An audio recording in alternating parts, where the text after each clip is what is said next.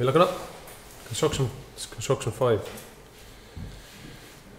Right, we want to draw a line parallel to a given line. So this is our given line. Right, we want to draw a line parallel to that. So we need a line parallel to this one, and it has to go through this point. We're given this point C. So we need a line going parallel through that. Right, number 1, draw a line through the point C from draw a line through the point C to the line M, label intersection of these two lines. Right, so we're going to draw a line through point C first of all. Number 2, so we're going to place the compass on point D, so we'll call this point D here.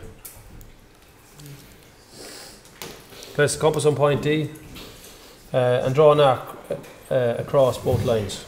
So we're going to draw an arc across this way.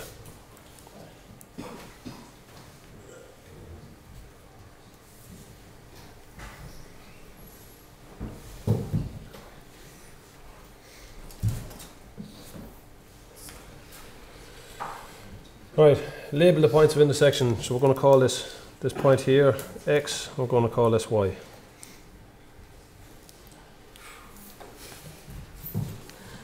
Alright, now we need to go up to the point C and do the same, roughly the same thing.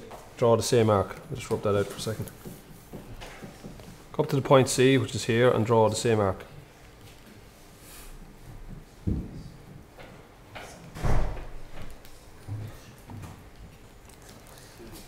Passing through this point, this line. Alright, number 5. Use the compass to measure the distance between X, Y. So now we measure the distance between X and Y. And then we come up here to this point. So the distance X, Y, we take that distance there, and we come down here. Put the points of the compass there and mark it across there. Alright, and all we need now is a straight edge. Join the point C to the point, this point here.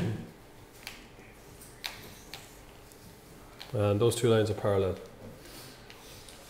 Alright. Did you see that? Was that clear? Was the drawing clear enough?